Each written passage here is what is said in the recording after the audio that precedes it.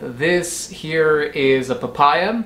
Nothing too crazy there. That's why I'm not talking about papaya today. I'm talking about something that is related to papayas, but is really, really cool. The Babaco. This smells amazing. It is stinking up my room right now with good things. This is an Ecuadorian fruit that's actually a hybrid between two relatives of papaya, but not papaya itself. One of those relatives I've had, that is the mountain papaya, which I found that one in Colombia. The other one is the toronche. So if you take the toronche and the mountain papaya and you hybridize them together, you get this baby right here. This was sent to me by Nate over at wildlandsplants.com. This is a farm and a nursery, so if you're somebody who grows plants or lives in the California area, wants to check it out, check out this website right here. And Nate, thank you. So if you watch a lot of cartoons like I do, then there's one thing that you probably know about papayas is that they are juicy and full of papain. They make you strong like Popeye. Popeye, papain. Popeye, papain. Forget it. It's true that papayas have something in it called papain.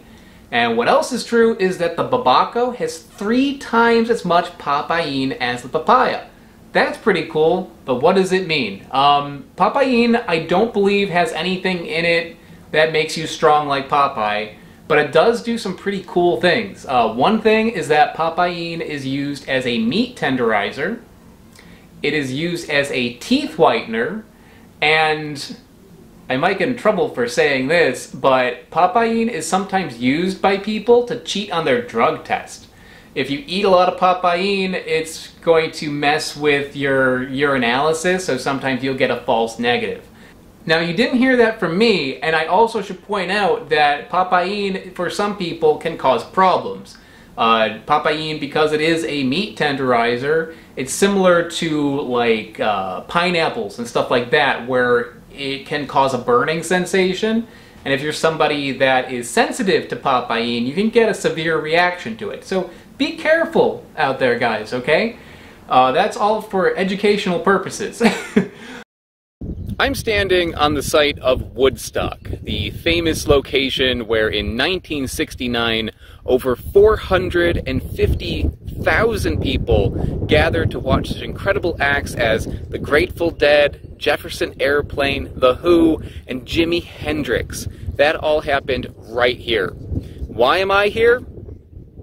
To tell you about Ren. I'm not talking about a certain cartoon chihuahua from the 90s, guys. Ren is a website that is designed to help you help the environment.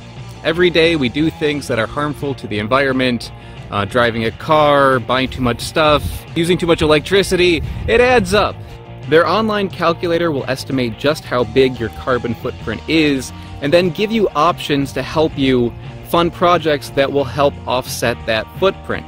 I'm talking projects like regrowing trees, saving the rainforest, stuff like that. And Ren will even send you updates to show you just where your money is going. I tried it myself, and it was really easy, and it only took a few minutes to do. So if you want to help the environment and you're not sure exactly where to go, just go to ren.co, that is WREN.co, to find out more. In the description below, there is a referral link, and if you click that referral link, Ren will help protect 10 extra acres of rainforest. That's a lot, guys, so click that link and check it out, and thank you so much, Ren, for sponsoring this video. So the way you cut open a Babaco is kind of like a papaya. You trim off the end and the point, and you put it on its side, and you cut it down the center just like that. Now, one thing you may notice is that the Babaco is basically seedless. There's a couple little seeds here and there, but it's not like a papaya where you cut it open, it's just like chock full of seeds. Before I lose any more juice, I'm gonna kind of like funnel it into this bowl here.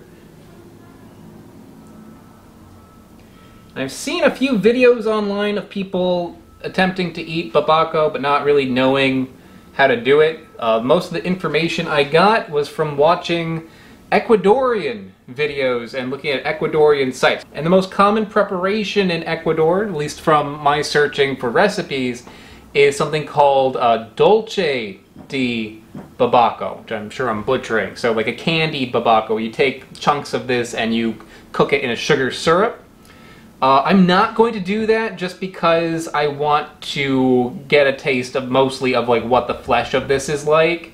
So the first thing I'm going to do is just scrape out some of this snot that's on the inside and the seeds. Although that is edible, it is not the most ideal part.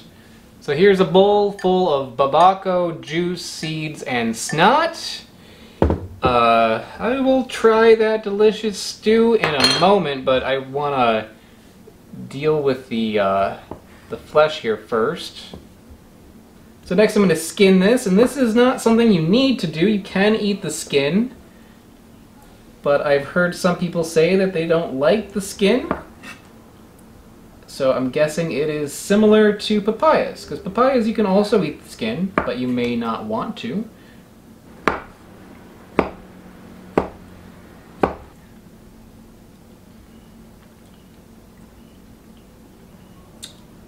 Huh.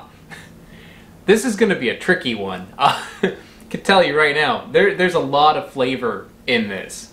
Let's break it down.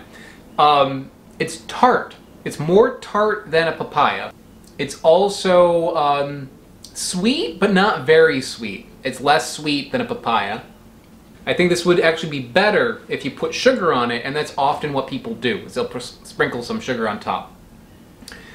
The texture on it is kind of amazing.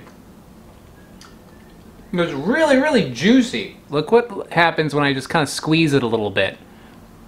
That's how juicy it is. It's actually like dripping with just a little bit of pressure from my fingers. It's dripping from the bottom.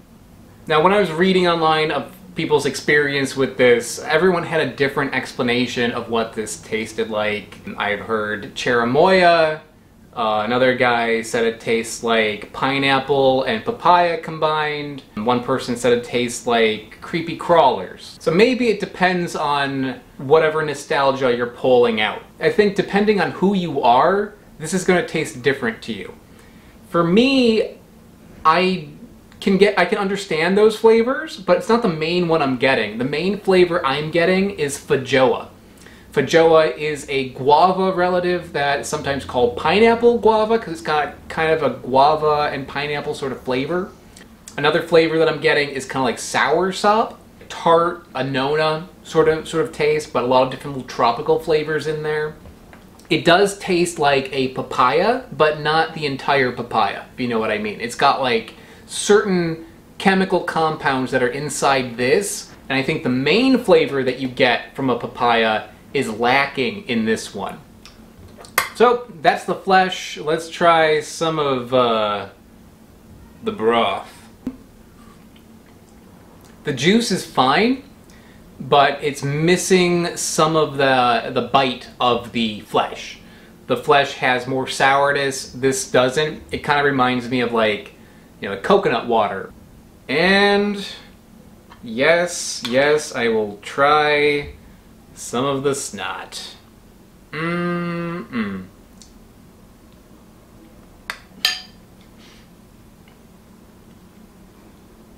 It's pretty gross. Not wild about the texture of that snot, but the flavor is more like the water than the flesh. You can eat this slime if you want, but I can see why a lot of the recipes I was looking at tell you to remove it. And finally, let's try the skin. Some recipes tell you to remove the skin, some say to leave it on. Let's see if the skin has a different flavor when I just eat it all on its own. It's maybe a little soapy tasting. So I would say that if you're using this in a juice, you probably wouldn't notice. But if you're eating like actual slices of it, including the skin, just raw, you might want to take the skin off. So I have a little bit of criticism for this fruit, and that is the flavors are good, but it feels like there needs to be something to bring them together.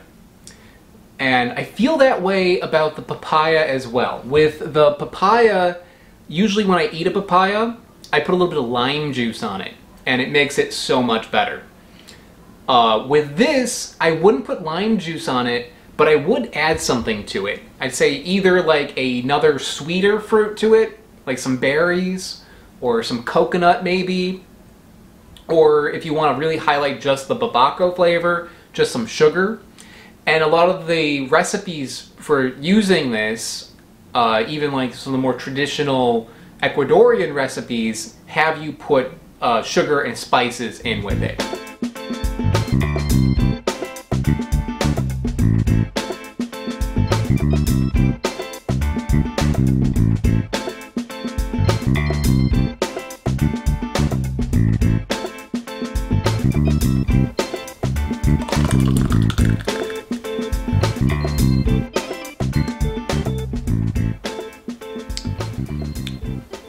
It's good, but it's fallen a little flat. It needs something in there, and I think what would help is a spoonful of sugar to help the Babaco go down. That's the way to do it. Just a little bit of sugar, and it really brings out a really nice flavor in there. I'm getting a little bit more of like the strawberry sort of note. Definitely still feeling the feijoa. Definitely still feeling the soursop. The pineapple sort of flavor, getting that. Makes a world of difference to add a little sugar to that. You know what? I have an idea. I think it's a good idea. You know how earlier I said that the problem that I have with the Babaco is similar to the problem that I have with the regular papaya, and why I put lime juice on a papaya, and why I would put sugar on this? I think the problem that these two have, like the element that's missing, is in the other fruit. So if you're to bring them together, that might solve it. Maybe like no sugar, no lime juice, but if you were to combine Babaco with papaya, maybe magic will happen. Let's try it.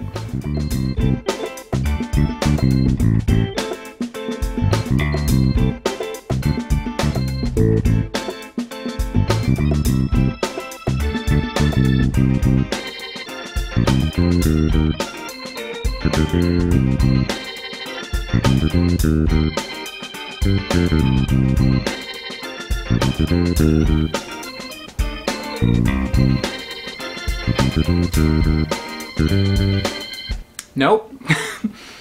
It's still missing something. I think putting papaya and Babaco together didn't help it. It didn't help it. The sugar in the Babaco fixes it. The lime juice in the papaya fixes it.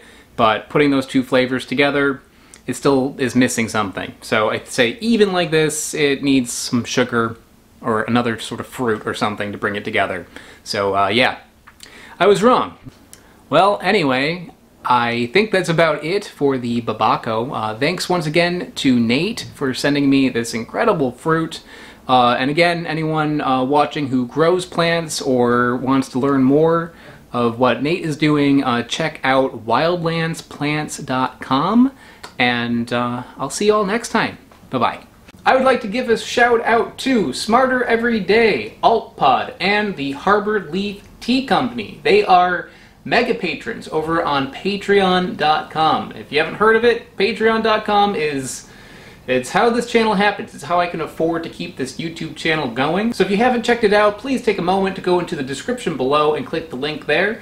I also have t-shirts for sale over at my web store. A link to that is in the description as well. Thanks so much, guys. Bye-bye.